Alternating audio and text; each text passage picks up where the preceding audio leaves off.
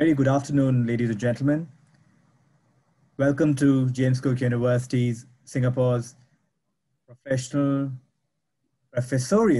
lecturer webinar series number 4, the research and development pathways to grow aquaculture in the tropics. Today we have Professor Dean Jerry, who will be presenting the webinar. I have a few housekeeping issues that I would like to share with the participants. Please note that the webinar will be recorded for publicity purposes. Attendees will be able to ask questions at any point of the webinar through the Q&A function. You should be able to see the Q&A function towards the bottom of your screen.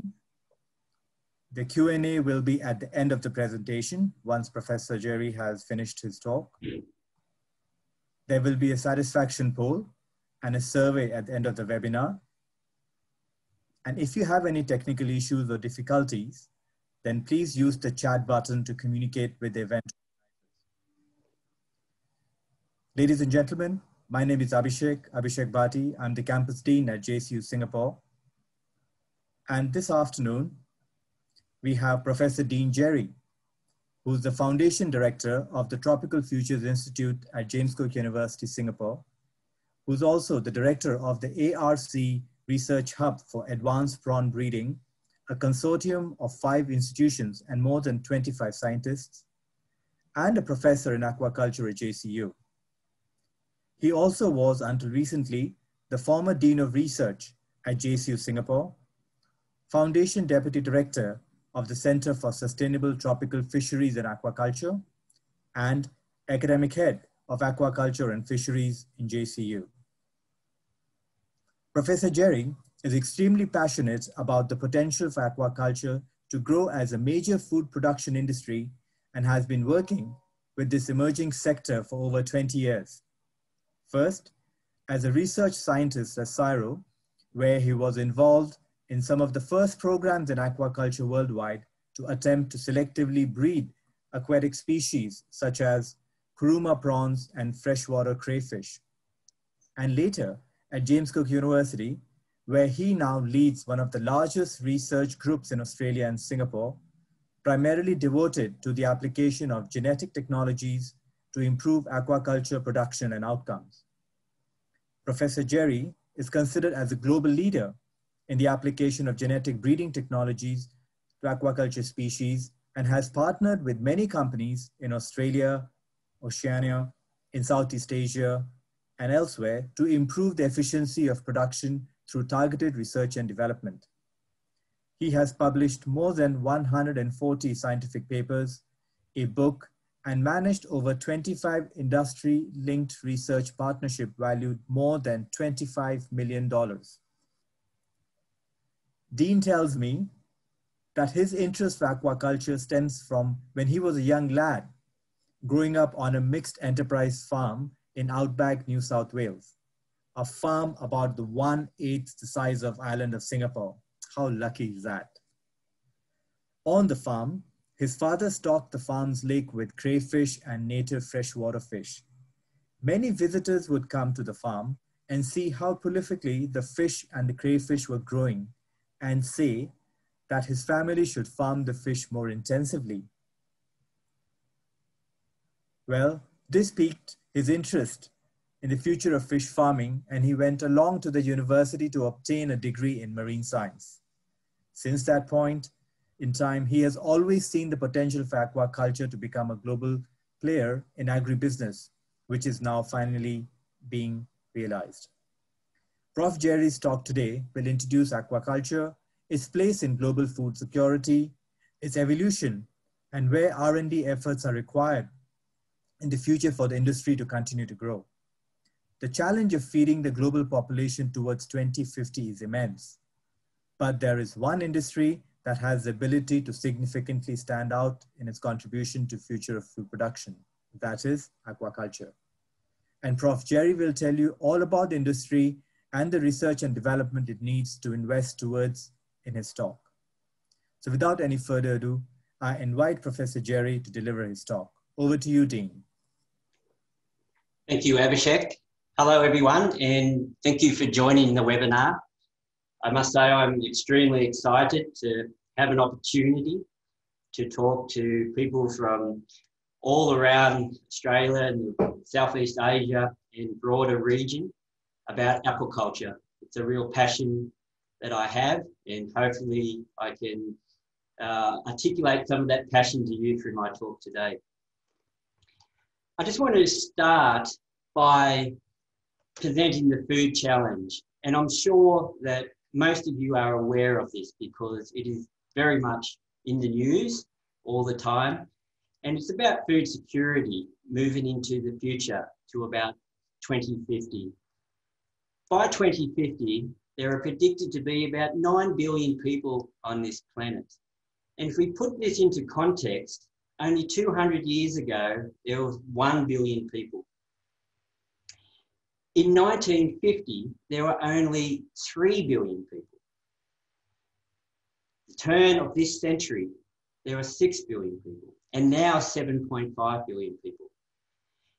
And the human population has grown at such a fast rate that it's said that now, between here and 2050, we have to produce nearly more food than has been consumed by the human population over the last 10,000 years. For us to do this, we actually have to increase our food production systems dramatically by upwards of 70%.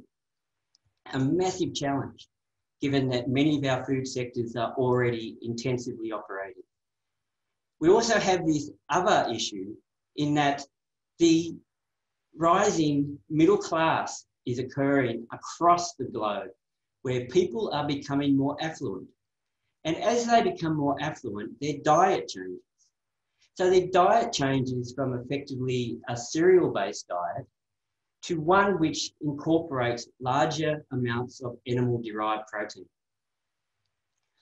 So we have this double whammy of having to feed more people, intensify, and feed them in a different way potentially to what they're currently eating and towards more animal-based protein. Many of our traditional livestock-based industries like beef and mutton, they're quite intensive, and for them to actually fill this need, they have to increase their production by about 30 to 35%, which is a massive challenge given use of land, environmental footprint, and the like. So there's a massive challenge here. But the consumption of seafood-derived protein is no different from other types of animal protein. So what we are seeing is that since 1950, when there was 3 billion people on this planet, the average consumption per capita of seafood has dramatically risen 3 times, where in 1950, on average, each person only ate about 6 kilograms of seafood. Whereas in 2015, nearly 20 kilograms of seafood is being eaten. So a massive change in our diet as a result of us moving towards this more seafood-based diet. Much of this seafood, as you are aware, has come from our wild fisheries. And for us to supply this demand, we've had to do 2 things effectively. We've had to fish more intensively, go deeper into the ocean to catch the fish, and we've had to fish down the food chain to start to exploit new species that we haven't exploited before as a fishery. For instance, if you take a look here, over the last, since 1950, so the last 70 years, on average, we've had to fish 100 metres deeper in the ocean around the globe to obtain our seafood protein.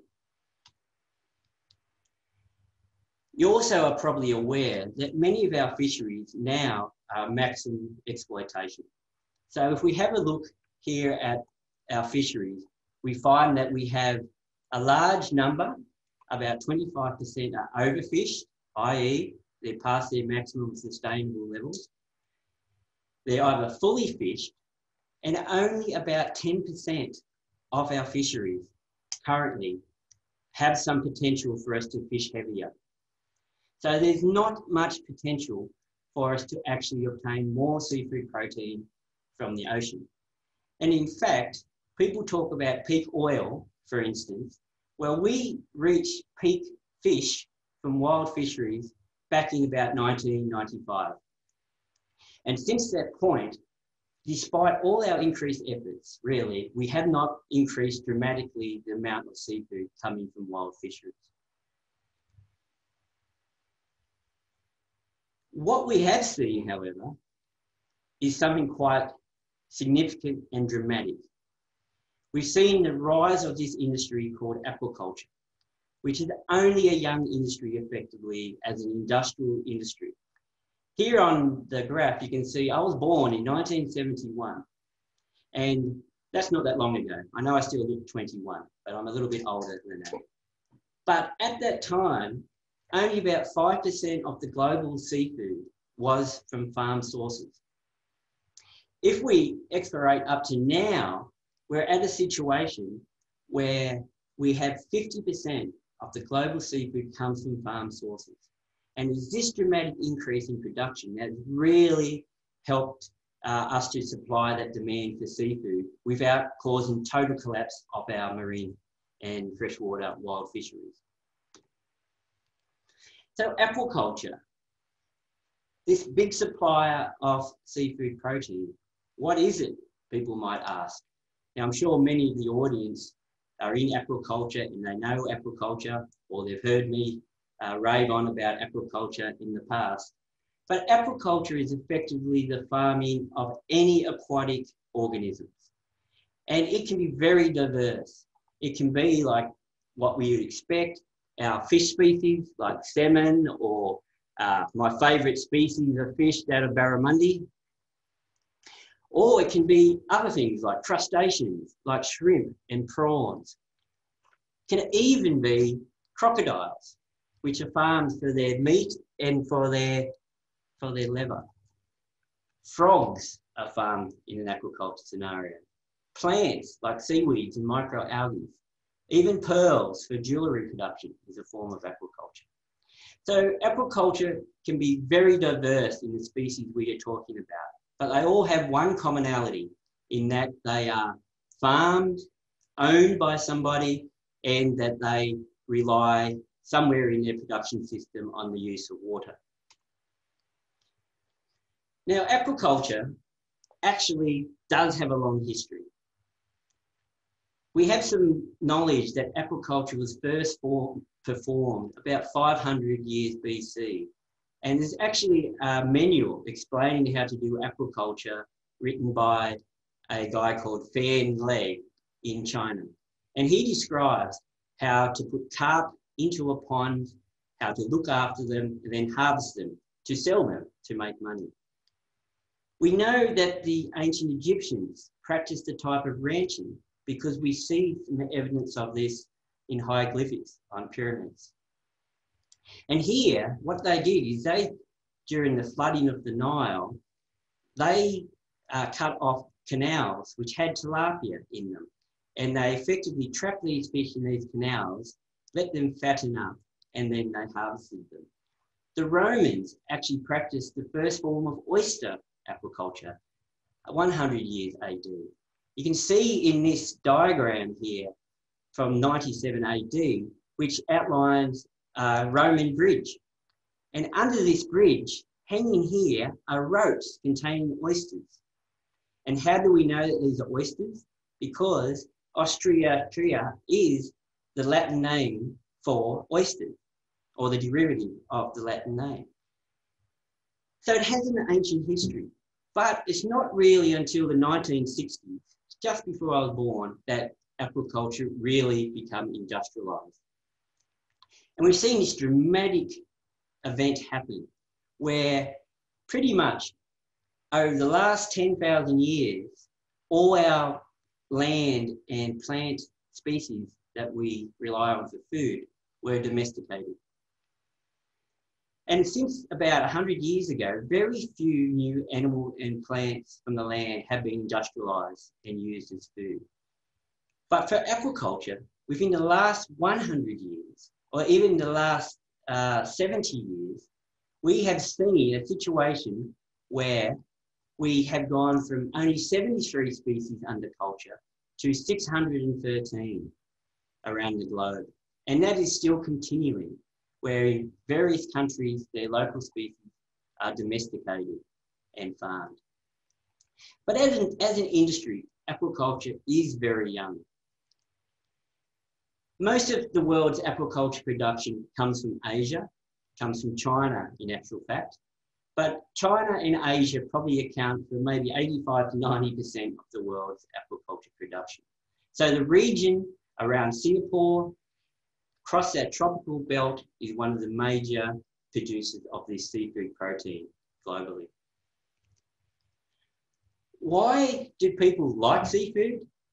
Well, it's important to realise that seafood, and particularly farm seafood in many cases, is just more than talking about animal protein. Seafood actually delivers a lot of essential micronutrients like zinc and iron, fatty acids like omega-3, which are good, of course, for our cardiovascular system. And in general, it's a very nutritious and healthy product for us to consume. If we actually look at the nutritional profiling of farm fish versus wild fish, it's actually counterintuitive to what some people think. Because actually for some components like omega-3, which are those essential fatty acids that we need, farm fish quite often have higher levels than that of their wild counterparts, as you can see here from farm barramundi versus wild barramundi in Australia. And this is derived mainly because of their diet, where they obtain more of these precursors in their diet to produce this essential and important omega-3 nutrient. Compared to terrestrial animals, we should all be eating more seafood. So our humble barramundi, for instance, has 20 times more omega-3s in it than your chicken, 4 times more than beef and lamb, and 8 times more than cattle. It has half the fat of chicken and pork, got less sodium, and actually is a very rich source of selenium, phosphorus, and potassium. So very, very healthy for us to eat. And this is one of the attractions of why the diet is changing for people. Even our seaweeds, which are aquacultured, are more nutritious than many of our common cereal and vegetable-based commodities. For instance, if we look at fibre, our seaweeds actually have a lot more fibre in them than brown rice and bananas.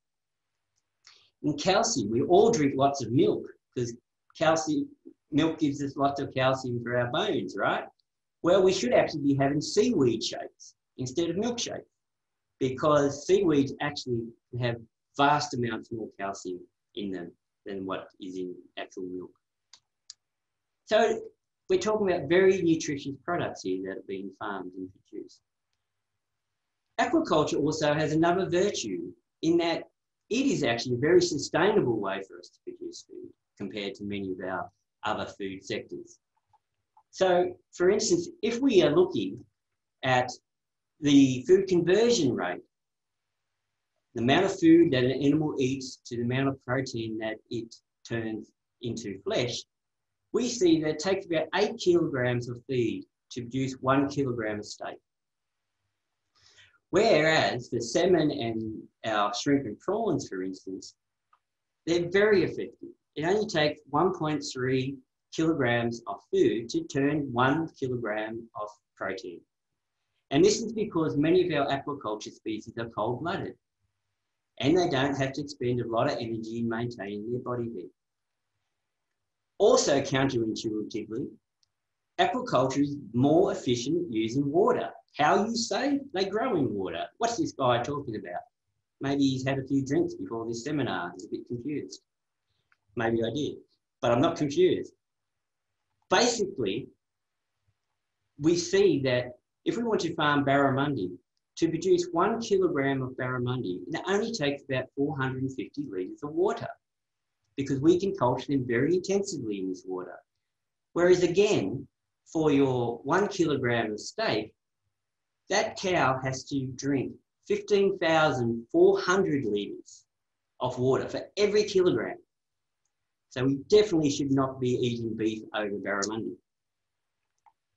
In terms of nutrients as well, on a per kilogram per tonne of protein produced, you can also see that our aquaculture species are actually less polluting in terms of nitrogen emissions and phosphorus emissions, which are very serious pollutants for the environment.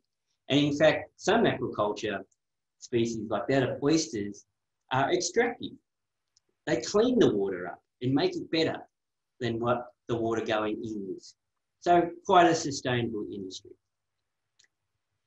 So this is the situation of where we are, essentially. So we've seen here that since 1990 to 2025, many of our other industries really haven't grown dramatically in terms of their output of production.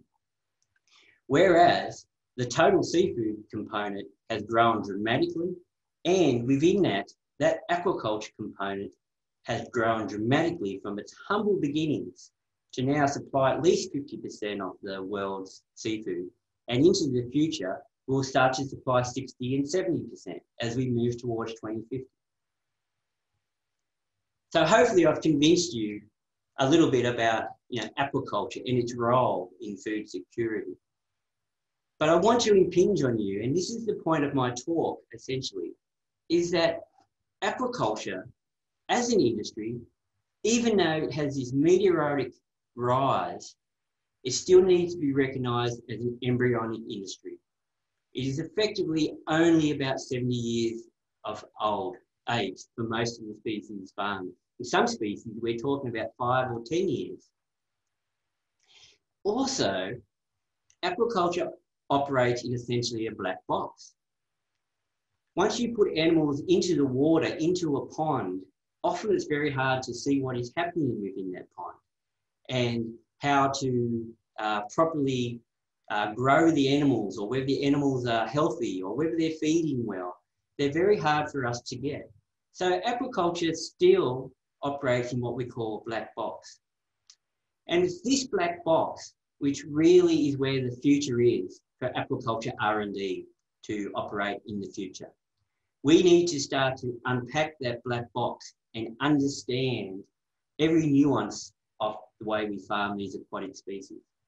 And that is what my talk essentially is leading into. I want to now highlight to people where I see the future R&D areas of focus for aquaculture to continue to grow. It has grown dramatically over the last 70 years, but it still has a major challenge. How do we fulfill our destiny by 2050 to provide upwards of 80 million tonnes of seafood product to the global population? The first way that we need to put effort, or the first area we need to put effort into, and it's one that's very close to my heart, and that is obviously why I said this first, is that of genetics. So genetics is a very powerful way for us to improve productivity of the species that we farm, whether they're plant or they're animal. But you may be surprised to know that despite that meteoric rise of aquaculture, our current production, only 10% is based on animals that have been selectively bred or improved. Only 10%. The power of genetics to increase productivity and particularly produce animal protein can be really seen from what we're seeing with the chicken. So the chicken actually was only really started to be domesticated and selectively bred about 1960. And since that time, there have been large genetic improvement programs, and there have been large programs to improve the nutrition of these birds.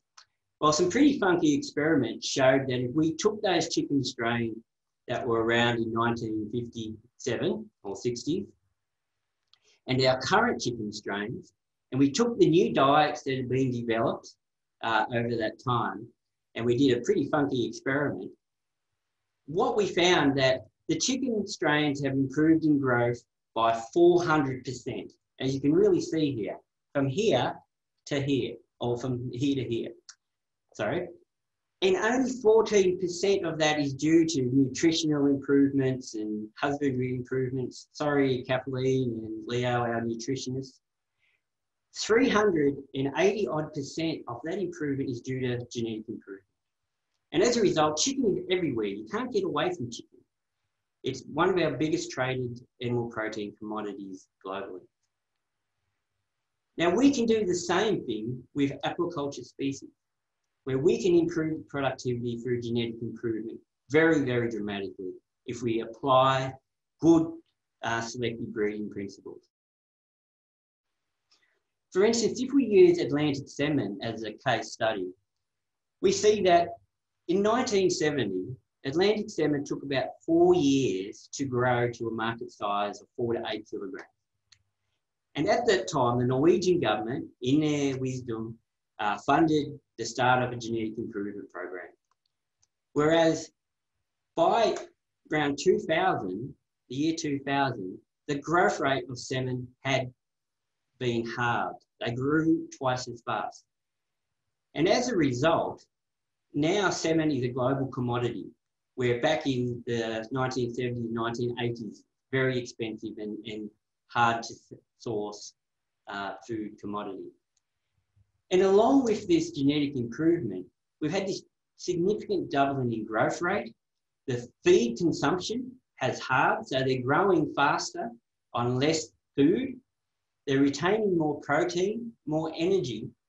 And actually, the benefit to industry that has come from a genetic improvement program was that for every dollar that was put into this program, it returned $15 of benefit to the industry. So genetics has the power to dramatically help us feed the world. If I just use my first ever foray into genetic improvement of an aquaculture species, it was the humble freshwater crayfish, Chirax destructor, which is an Australian indigenous freshwater crayfish. And we started a selective breeding program based on growth.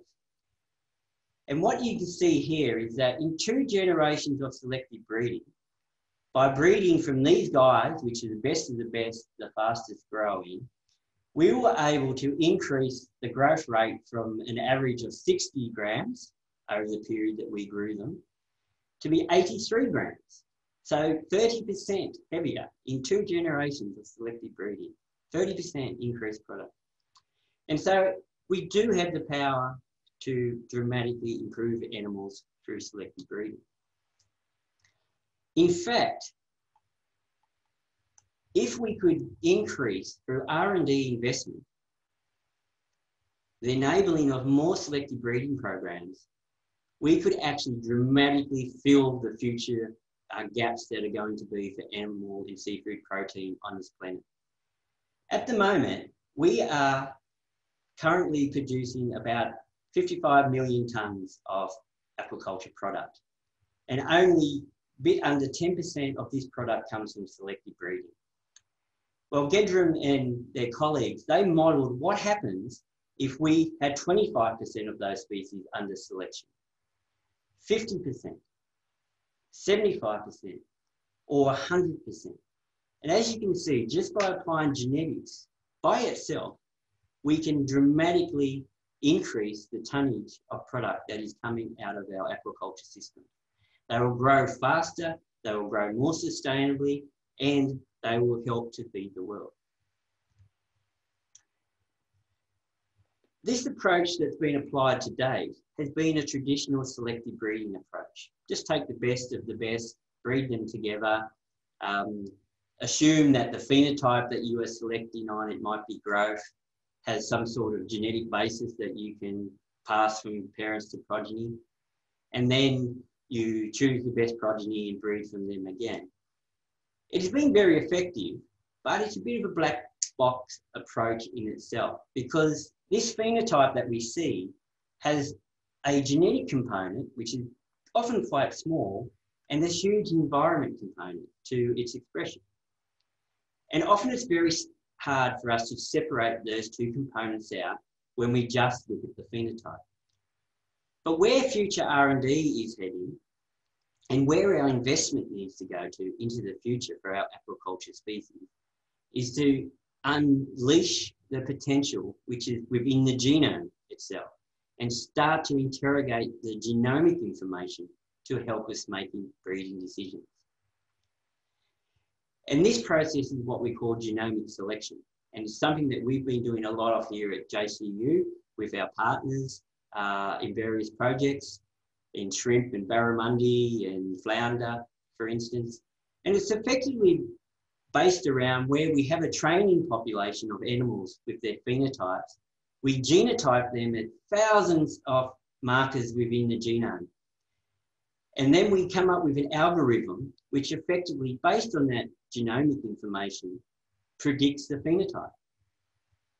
And then all we have to do into the future is to genotype our selection animals, identify which ones based on the genomic information are the best, and breed from them. And essentially a DNA test.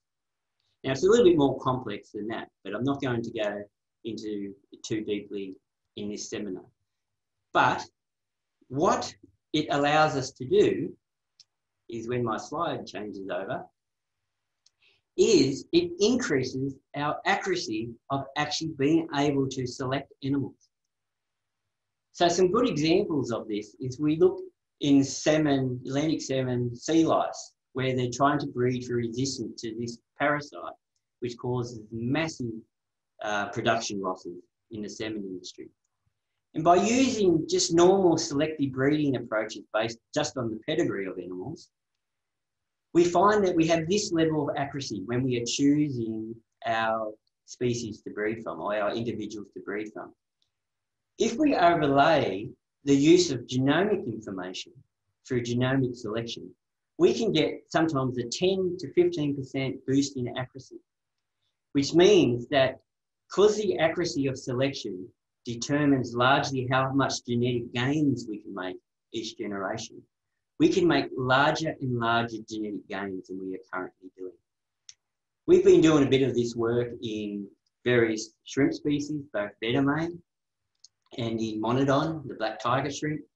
And again, what we've been able to see is that by using the genome to provide information once we've trained an algorithm, our accuracy of selection can be very high, 60 or 70%, which often is very much higher than just basing it on the phenotype or a pedigree by itself.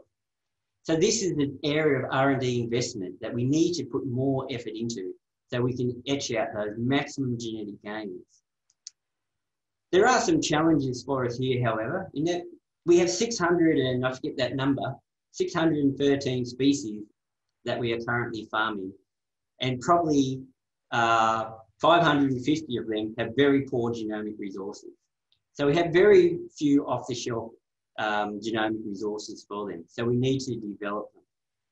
We also need to be able to industrially scale phenotype the animals, because it's pretty hard actually to measure tens of thousands of shrimp and use that information in a breeding program to train these algorithms. And the other real challenge for us, where R&D has to help in terms of development of these markers, is bring down that cost of genotyping, because at the moment it can be quite expensive. So traditional selective breeding and genomic selection are one way by which we're going to increase the productivity of our aquaculture species, through genetics. The other one is this, which is on the horizon, that of gene editing.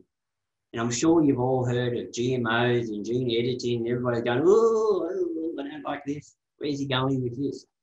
Well, actually, gene editing is on the horizon to be applied in most food production sectors, because it has unequivocally been shown to be safe for humans. There is not a study anywhere on the globe which really is showing an adverse effect on human health from that of GMOs. And our genetic modification technologies now are very precise, particularly through the use of this new technology called CRISPR-Cas9, which allows us to edit with precision a gene and change its activity. As an illustration of just the power of us being able to gene edit an animal like a salmon. There's this famous example called the GM salmon, or the salmon produced by a company called Aqua Bounty, who now Aqua Advantage. And what they have done is taken a gene from the Chinook salmon, which produces a protein, a growth protein, along with another gene from another species which expresses all the time, put them in the Atlantic salmon, and this is what you get. These two fish are the same siblings. Can you guess which one has the GMO gene in it? I bet you can't guess. Well, I'm going to tell you. It's this one. 3 times faster it will grow, simply because it has an extra expressed gene for a growth promoter in its body. And so if we really do get stuck for food, this is a good potential way for us to increase our productivity. But the technology used to produce that Atlantic salmon wasn't really precise. It's a bit like a sledgehammer, and we've evolved now to actually have much more precise technology. And R&D in the future will need to be invested in how do we unharness the genome in a way by which we can increase our productivity through using something like CRISPR-Cas9. This is very precise and allows us to make very small gene modifications, which actually quite often are natural mutants within the species. So we're not necessarily talking about a complete genetically modified organism. What we are talking about is trying to produce more of these natural mutants that might have these rare genes or alleles in the population that gives the good trait. But as another example of the power, there's this gene called myostatin, which we worked on quite a bit with barramundi as well, but never knocked it out using gene technology yet. But this gene is an anti-muscle growth gene. And so when it's expressed in high proportions, it impedes the growth of muscle.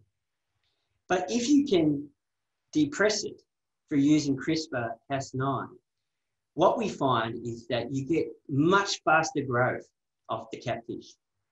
And the muscle fibers are bigger. So this is muscle protein being formed.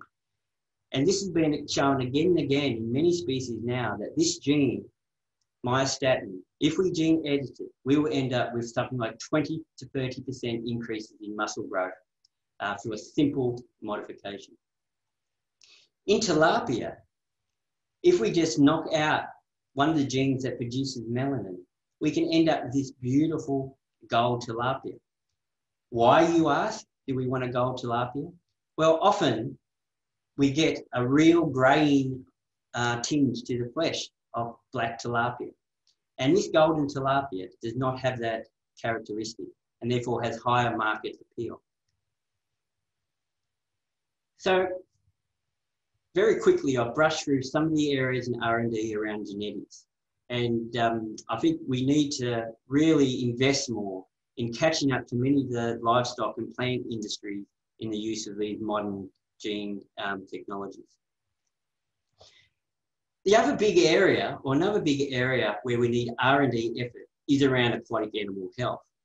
And you'd be probably shocked to know, but about 40% of aquaculture production in some industries like shrimp is lost to disease. So if we could even just increase our ability to improve disease outcomes by 20% or 40%, we would have a massive impact on the amount of food that we can produce. Disease is really bad. When it hits, it can have catastrophic effects on industries.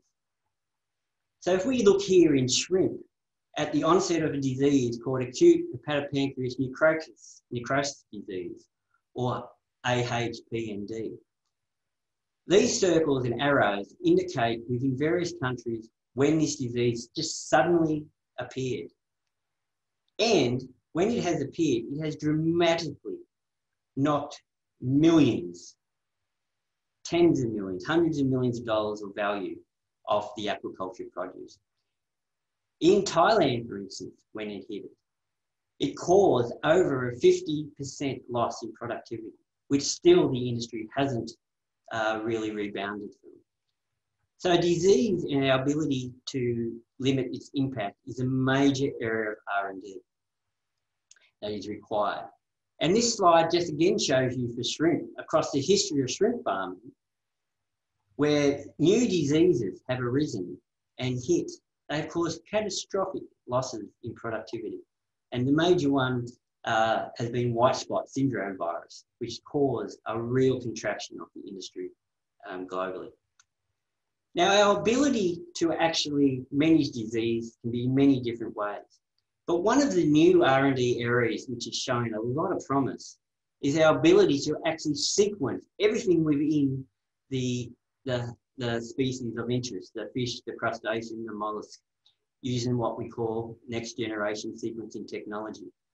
And this allows us not only to see about diseases that we know about, but it also allows us to identify unknown pathogens and pathogens which might actually jump the species barrier eventually and become a new disease of importance. And I'm sure everybody's thinking of COVID here, and I promised myself I wouldn't mention COVID in this presentation. But it's a similar thing. If we look in shrimp, for instance, a study done by some researchers in the Philippines using next generation sequencing, where they characterised all the pathobiome within the shrimp. What they found was they found a lot of their known shrimp pathogens like white spot and IHHMV and MBV. But they also found a whole lot of other virus types which are known in insects to be pathogenic. And they're just sitting in the shrimp doing we don't know what and waiting maybe for the time that they mutate and therefore will cause some dramatic impact. But if we weren't watching these or knew that they existed, by the time we found out about them, probably is going to be 1 or 2, maybe 3 years after they've become a major disease, and we've caused this massive loss in production. So the use of next generation sequencing technologies in aquatic animal health applications is definitely the future. And there's even this little sequencer that you can plug into your computer now, which will sequence all the DNA in a sample and allow you to produce an output similar like this, where you can classify the viral pathobiome. We've even done this in black tiger prawns back here in Australia in a recent project that was led by Kelly Condon from JCU Aquaculture. And we sequenced the pathobiome in the tiger prawn, and we came up with a whole lot of possible viruses within the genome that we don't know anything about. We don't know whether they're subclinically affecting productivity or whether they're going to cause impact in the future. But now, at least, we can see what shrimp contain and track them if we want to in a targeted way into the future, so we can actually make sure that if they do become a pathogenic agent, that at least we knew about them and can respond quickly. The other major R&D area of growth in aquaculture around aquatic animal health is that of this application of environmental DNA. And so all organisms leave DNA. When I leave this office this afternoon, I'm going to have DNA all throughout the place. If we commit a crime, we're leaving cells, hair cells, whatever, that can be used to track us back using forensic techniques. Well, it's the same for aquatic organisms. They leave DNA as they move around in the water or if they live in the water.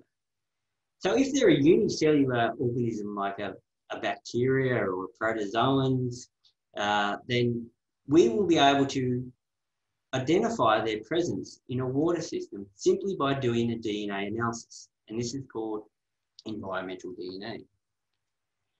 I personally think this is really one of the most exciting and significant developments that will occur in the future related to aquatic animal health. Our ability to be able to just take a water sample like this sample here, taken by my former brilliant PhD student, Gianna Gomez, where she was tracking the abundance of a pathogenic ciliate species called Chylodenella, this is it here, which occurs in freshwater barramundi. And what she showed was that if she measured the DNA levels in a water sample over time and assessed that against fish mortality over time, she found a very strong correlation with the abundance of the pathogen, as indicated by eDNA, and the mortality levels that were occurring in the barramundi. She then linked this to environmental parameters and started to find out, in a pilot way at least, of some water quality parameters that were changing, that were maybe then stimulating the increase in abundance of the Chylodenella, which then was becoming more of a problem for the barramundi. And this was all through just taking a simple water test and doing running a DNA analysis.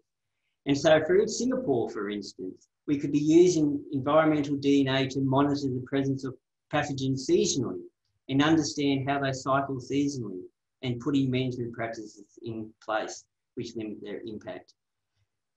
It's got enormous potential. An extension of this environmental DNA approach is actually also trying to quantify the bacterial population, that of the microbiome. Now, the microbiome, you might have heard a lot about this lately, because we're seeing that the microbiome in vertebrates, actually probably our gut and the bacteria in our gut are probably the most important organ we have besides our brain. And they even can influence how we feel. The microbiome is known to impact on all these various things in vertebrates and have a positive or negative effect depending on our microbiomes. But in our aquaculture species, we actually know very little about how their microbiomes influence things like nutrition, survival, growth, and reproduction. However, there is some evidence that if we look more into the microbiome and understand how it is affected by the environment and how it affects production traits, we can lead to dramatic production increases and general health of our species under culture. This is a study done by another one of my brilliant PhD students, Sandra Infante-Villamil, and she looked at the microbiome in black tiger shrimp in the gut of shrimp from a highly productive pond and that from a low productive pond. And what she found is that when she classified the microbiome, so sequenced all the bacteria in the gut and classified them to the best of her ability, she was able to see that the microbiome clustered in a way by which the highly productive pond of shrimp had a microbiome which was quite distinct from that of a low productive pond. And in actual fact, there was dramatic differences in the species and the species abundance. So in its most simple form for the time, if we look at all the different bacterial groups that she was able to identify, we can see that these ones here in a highly productive pond were more in abundance, or present even, where they weren't present in the low productive pond. Whereas all these bacteria here were in increased abundance and probably have some negative effect on the growth of the shrimp. And we can even look at putting the bacteria against phenotypes like weight of our shrimp and doing what we call a heat map type analysis. And if you see here in the blue, means where there's a very negative impact on prawn growth. And so where we have an abundance of, say, vibrios, which is not surprising because vibrios are quite bad, we end up with a negative correlation with prawn weight. Whereas we had these species here in the red, we had a really positive impact. And so this allows us now to maybe go and identify these species more, understand what they do, maybe turn it into probiotics and add them to the pond in a way to stimulate a better outcome. So the microbiome is one of the big areas of interest, and I'm really excited about the potential of understanding the microbiome and us being able to use it to increase aquaculture productivity. But we need a lot more R&D. In fact, we have a lot of challenges for aquatic animal health. It's probably the biggest concern for us because it has such an impact. We don't know a lot about our pathogens. We don't know a lot about how our hosts actually respond to pathogens. We know how the human or the vertebrate's immune system works. We have very limited knowledge of that of non-invertebrates, non-vertebrates. We don't know how the environment, the animal and the pathogen interact to cause the disease. The work of Gianna started to unpack that, where we could see, track environment change to pathogen change to the host impact. But we need to do more of that. There's a lot of work here for the future that we need to really invest in for us to realise aquaculture's growth potential. The next one of interest is nutrition. And I'm not a nutritionist, but I actually am becoming very interested in nutrition because nutrition will have a positive impact on growth, the health of our animals, and the microbiome may be influenced by what we feed them. Now, most people probably have heard the fact that aquaculture is an unsustainable industry or has been an unsustainable industry because of our use of marine-derived fish resources to produce fish meal for protein and fish oil for those essential oils. If we look back in about 1990 and look at the amount of marine protein and marine oil that was in our aqua feeds, yes, aquaculture justifiably could have been criticised for its use of these marine-derived sources, which are harvested from wild fisheries effectively to feed aquaculture fish. But over the years, there's been dramatic R&D put into lessening our impact on these marine sources, where actually we decreased our reliance on this food source for our aquaculture species by about 60%. An example of this, of where good R&D has led to this positive outcome, can be seen in our old friend, the Atlantic salmon. We're back in prior to 2000, I'm not sure what this date is, but probably when the industry was very early, 65% of the diet was composed of marine-derived sources like trash fish. Now, and it's even better now actually, but by 2013, this fish resource that's harvested from the wild to feed our salmon has been reduced to only 18% of the diet. And Leo, if he's listening, or Kathleen, if they're listening, they will probably tell me it's a lot lower than that, where it's probably 16 or 15 or even lower. And this has happened through replacement of that marine protein oil sources with that of alternative ingredients. I'm just going to slip past that slide, sorry, for time. So we've been slowly replacing out the marine-derived protein and oil sources with other sources of protein and oils. This might be from land-derived cereal crops, like soy, for instance, or in the future, we're going to see more of our aquaculture diets being derived from this critter, or these critters, that of insects. There is a lot of R&D and scale-up investment now going on into growing insects, particularly the black soldier fly and the yellow mealworm, for them to be then used as an alternative protein source for aquaculture foods. And it's very exciting, and there's a couple of companies in Singapore and Malaysia, for instance, which are looking at taking food waste, waste that we produce by not eating ourselves and feeding this as a nutrient source to the black soldier flies, and then turning that into a commodity that then can be put into our aquaculture feeds. It's very exciting. And some work done by another one of our brilliant JCU scientists, Kathleen Hua, in a recent review, has shown that basically by replacing the fish meal with insect meal, it has very little negative impacts actually on the growth performance or the metrics of performance of our aquaculture species, up to certain levels, of course. They still need a little bit, I guess, of that fish oil and that component maybe in the diet. So I'm not a nutritionist. But it's very exciting. But we do have some challenges here, everyone, for us to realise more and more of an insect meal in our aqua feeds. And that's basically, we need to overcome these challenges about the nutrient content of the insects themselves, because they get fed different food streams that often aren't standardised, or different developmental stages have different nutritional profiles.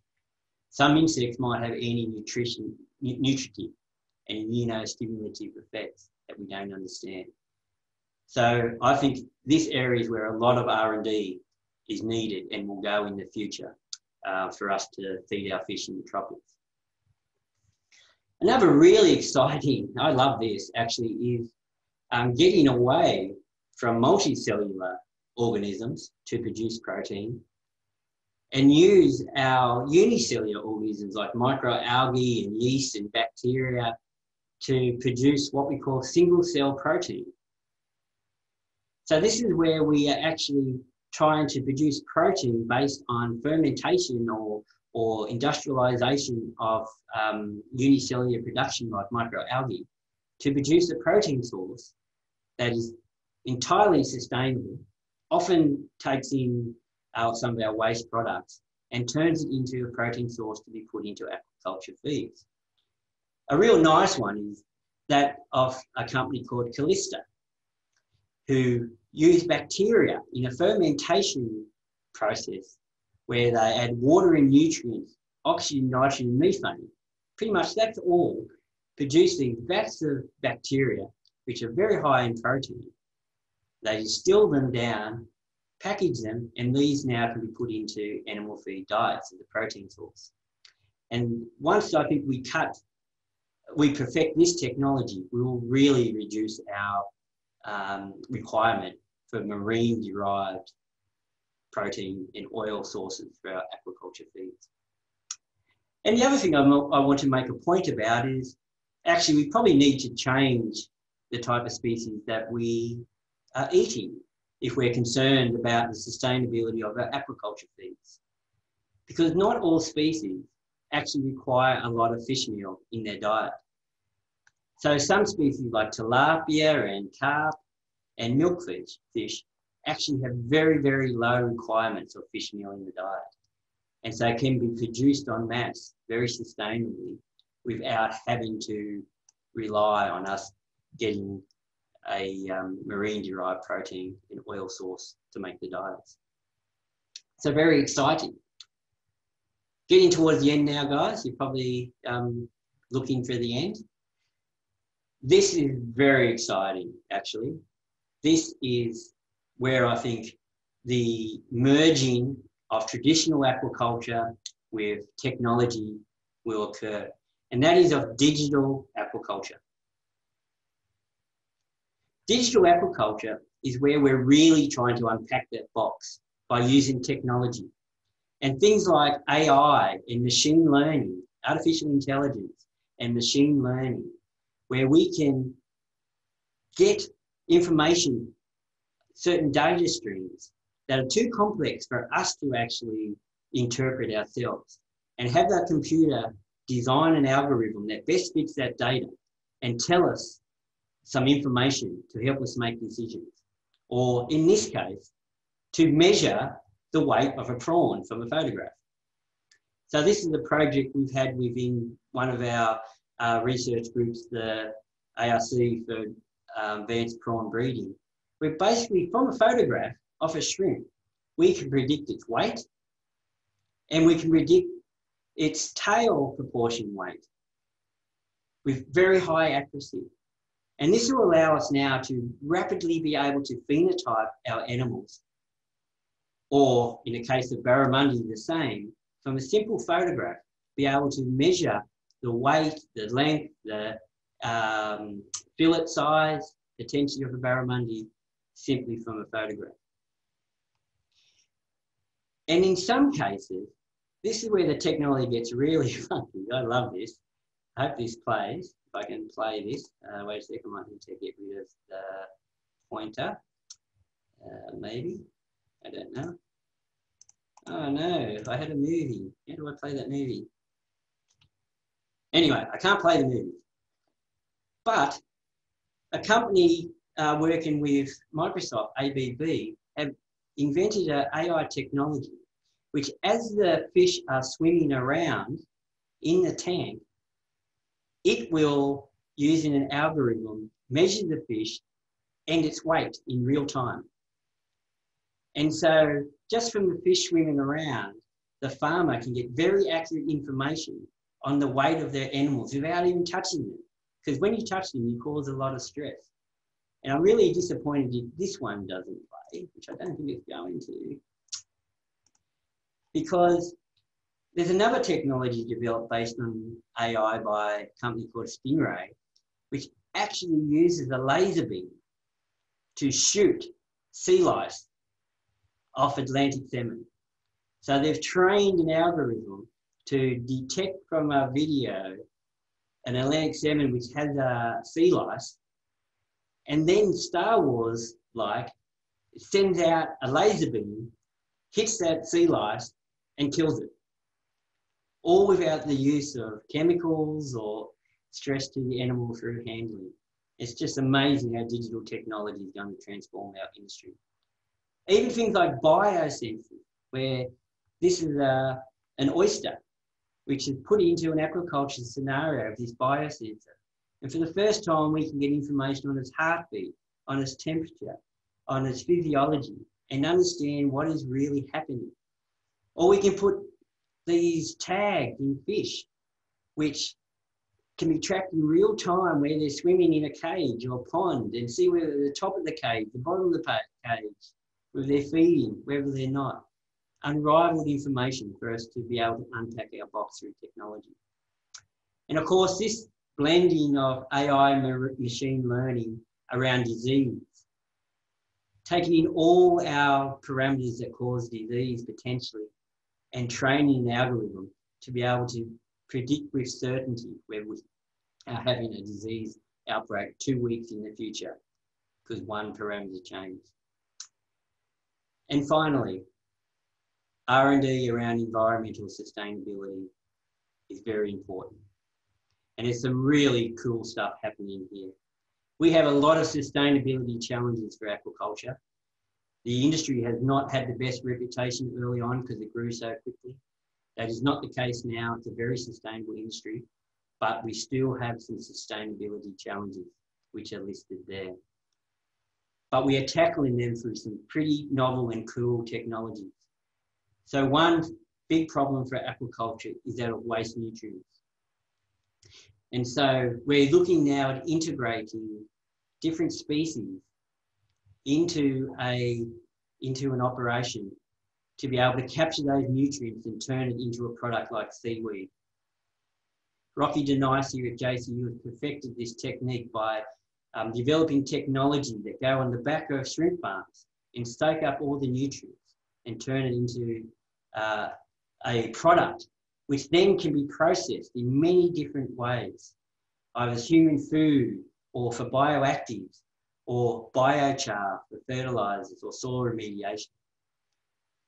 We're seeing a lot of R&D investment here, and this is very exciting, and we need more of it. Even using things like these bioreactors, where we put a whole lot of wood chip into the ground and create a deoxygen environment, or oxygen very devoid in oxygen.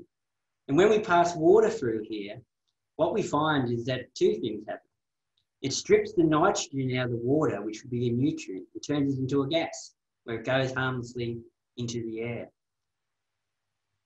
Also, and we're investigating this at the moment, it may actually help us treat disease, because these bioreactors are so low in oxygen that as the water passes through, any organisms that require oxygen will die. And so for harmful algae, we're finding that it strips harmful algae out very quickly, and possibly made for protozoans.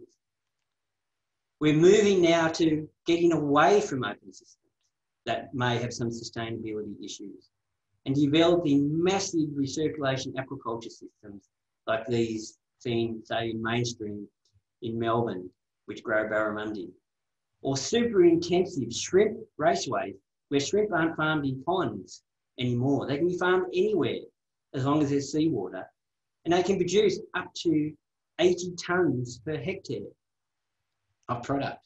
Your average cow, by the way, when we farm, is about 1 tonne per hectare of protein.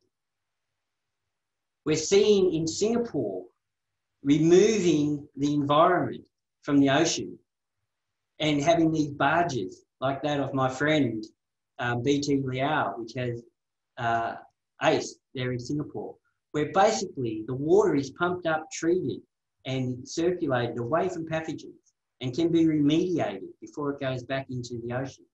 Singapore aquaculture technology is another example of that. In salmon, entirely enclosing the sea cages in a membrane so that sea life can't get in and nutrients can be controlled. Very exciting. So, I've had to rush through that, but I hope that I've been able to show tonight that the importance of aquaculture to the future of food security is sustained and will be sustained through R&D, and that the major areas of R&D will be based around us unpacking that box which is currently under the water for us, and we don't understand how the fish or the shrimp actually grow and are impacted by disease, because we can't actually access them unless we use technology. I want to make one last point here. We are seeing now a major shift globally in aquaculture from a low-tech industry to a very intensive and high-tech driven industry. And this is happening at amazing speed. Our human capital is not keeping up. There are major training gaps now that are going to arise as we intensify, where we need to train the next generation of aquaculturists up in new technologies, new methods for us to be able to fulfill that human capital requirement. We need to adopt cross-cutting technologies, bring them across from other industries and apply them to aquaculture like we are currently trying to do. And only then, once we've done those, maybe begin to unpack that black box and really fulfill the destiny of aquaculture to feed the world. Thank you for listening, and I hope you've enjoyed my talk. I've certainly enjoyed talking about aquaculture, and I'll hand you back to our chair now, Abhishek, if there are any questions. Thank you very much, Dean. In fact, this was one of the most informative webinars I've attended, especially for aquaculture and looking into food security and even the 2030 goal that Singapore has. And we should, when we meet next time, rather than doing a cheers with beer mugs, we should look at probably seaweed shake and use that as something to drink. There are plenty of questions, and we'll go through some of those. But I must acknowledge that at one point of time we had more than 120 participants live at the webinar, and which was just amazing, and more than 250 registrations. So I know there are people who have questions, and please, if you do, I would urge you to put your questions under Q&A section that you can find at the bottom of your screen. So maybe go through some questions, and there are a range of questions. So first, let's look at a few related to genetics, and then we can move on to others. Satya Reza has talked about genetic modification. And his question is, would genetic modified farmed fish safe to consume? And what are the consumer perceptions of GMO? And of course, the market of fish as such. Dean? Yeah, so most of us have probably been eating a lot of GMO plants-derived foods. GMOs are used quite extensively for many of our plant-based industries now, like soy and corn, and they're out on the market. There's only one example of a GMO animal at the moment which is being approved for food consumption, and that is the Atlantic salmon. But studies have shown conclusively, and it's been one of the most researched topics, you know, in the last 30 years since gene technology really became an option, that there are really no negative human health consequences that come from GMOs. Where the concern might be is actually environmental, because many of our species are farmed in areas where they also occur wild. And if there are escapees, then they may breed with the wild population, then introduce this new gene, which may be negative to the wild species. But containment aquaculture will solve that problem into the future. But in terms of the health problems with GMOs, I would have no issue eating a GMO barramundi or salmon or prawn or whatever in the future, as long as it tastes good. Thank you. In fact, the related question by Andreas Lupata, do GMO-produced seafood have more allergens? And again, it's about the impact on consumer. And similarly, along the same lines, Denise had a question on GM. Let me just scroll up, please, which was GM salmon and whether it tastes the same, especially in terms of gene expression affecting things other than size and growth rate. Yeah, so Andreas, you're the expert on allergens, so you should be telling me. But as I said, from any trials that have been done of a GMO, there have not been any real adverse effects on human health, where we're talking about plants or trials with animals. So I'm not sure is my answer there. What was the second one? One of the problems with GMOs may be that they grow too fast, and then there's welfare issues, actually, because the skeleton and that can't maybe keep up. This was a big problem for chickens when people first started to selectively breed them. They were so good at them, made them grow so fast, that the skeleton actually didn't have time to evolve to support the muscle mass. So you'd have chickens that would just sit there and do nothing, have bone deformities. So they slowed down the selection. They started looking at the bone structure and bringing it along at the same time, and got around that welfare issue in chickens to some degree. But that may be, you know, an animal welfare issue may be one of the concerns around GMOs as well, unless we look at the organism as a whole and how changing that gene might affect other traits.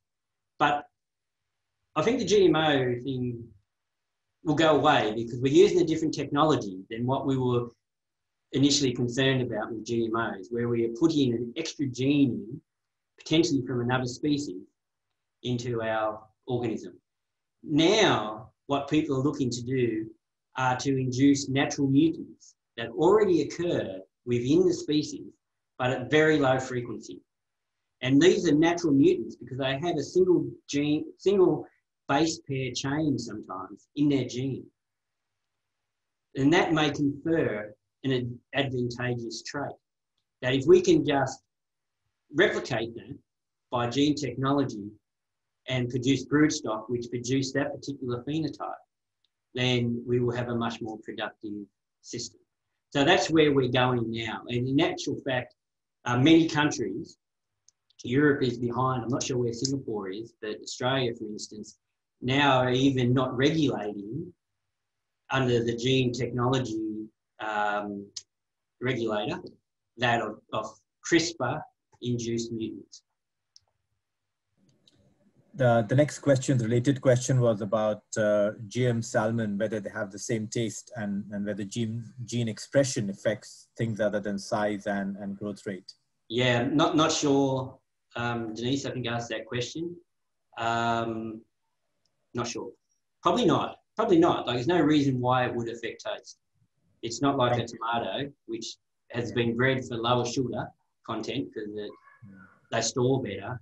Like, it's still, we're talking about just producing muscle mass. I think Chris Rudd has a related question. What are the top 3 aquaculture stock tips, Dean? The top 3 what? The top 3 aquaculture stock tips. Stock tips? Yeah. I should not be mentioning the companies that I do work with. There's quite a few. Like, I think any of them, Chris, which are major multinationals now, you're seeing a lot of like companies which were in pig and poultry farming now are also putting their interest in buying up investments around aquaculture. And so you're seeing some of these major agribusinesses now be involved in aquaculture. In Australia, there's one called Tassal and Sea Farms, for instance, which are going gangbusters in terms of their growth and their potential in the future. So maybe put a few dollars into there. But I don't want to get done for insider trading, so you can do that. So Dean, some technical questions. There's one from Gregory Mays. And probably this relates to one of your slides in the presentation. Why did omega-3 levels decrease between 2002 and 2010 in farm fish? That's a simple one. I can even answer that. I'm not a nutritionist. It's basically we're putting less of the fish oil in the diets. And so barramundi diets in particular become increasingly more sustainable over time because we're developing diets where we still get the same sort of growth rate, but we're putting in less of that marine-derived resource. And one of the consequences of that, of course, is that we're putting in less of the oils, which then, end up as omega-3. So we do see that quite a bit, not only in barramundi, but in salmon, for instance, where over time that good omega-3 levels have been dropping, and it's just due to our aquafeeds. But what's exciting is, I didn't talk about it, is that we can use like marine algae, microalgae, and other sources which are high in omega-3 as feed to put into our aqua feeds instead of that fish oil, and boost that omega-3 up in the future and make it, the levels that are where that's really nutritional and of benefit to us to eat. There are a couple of questions, again, on nutrition, but to do with even the insect meal. So Polly Hilder has one, and there's another one that Marie Tan asked. So it's about, so Polly's question is about microalgae production and subsequent protein and lipid production as fish meal / oil replacement compete with insect meal production in terms of cost and economy. And whereas Marie's asking, whether insect meal is suitable for all types of fish. Yeah, well, I think the work that Kathleen at JCU has done, a big meta-analysis, has shown that insect meal is a good replacement for fish meal for most species where it's been looked at. And the nutritionists who bore me to tears when I talk to them, but I do actually take some of what they say in, they say that actually nutritionists don't care about the commodity itself. It's just the nutrients that it has that is important in a diet.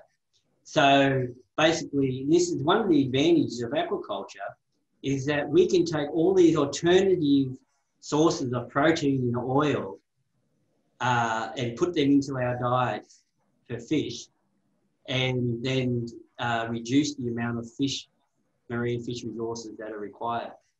So insect meal is only one of a part of maybe 10 different types of protein sources that are available to us as alternative sources to marine protein. Thank you. I think this also answers a similar question from Ect. Sorry, I'll just keep jumping. The moment a new question comes. Octavina had a similar question. Okay, let's move on. And Polly had a clarification from you. How expensive is the eDNA test, Dean? Only if you know about this. Yeah, it can be very inexpensive, actually. It can be something like $10 to $20 a test. Okay, that's I'm sure she would be delighted, and there's few thumbs up for that question. So a lot of people would be interested in that. Yeah, that's the advantage of it, because the DNA technology has evolved so quickly and the price has dropped that pretty much it's a very affordable way to monitor your environment and how it affects your pathogens. But there's R&D that's needed to link up the pathogen with the environment with the host to know what you're actually looking for when something starts to change. Thank you. Jeffrey Singh questions, when selecting for fast growth of an animal that we select use phenotype that are aggressive, do we know ways to reduce this aggressive behavior? Actually, the opposite occurs. As we domesticate species and select them, the evidence tends to be that they become more placid because they're not spending all their energy on trying to defend their domain or whatever. So the example of those crayfish I put up, when I first started that breeding program, I would put 10 crayfish in a tank and come in next morning and there'd only be 2 left because they would kill each other overnight. But after 2 generations of selection, I could put that 10 crayfish in that tank and come back and 9 of them would still be there. And it's because the aggression tends to be bred out of our animals over time. And we see that from cows and, pigs and all these domestic animals are no longer aggressive because they become more domesticated and tamed. Okay, I'll take a few more questions. There are a lot of thanking note for you, thanking you for the for a lovely presentation, an informative presentation. But there are a couple of questions that deals with, they're philosophical in nature. So Nigel Marsh talks about, popular press and, how fisheries have been affected negatively in terms of that growth. And then there's an anonymous attendee who has talked about, whether animal farming is same as animal harming.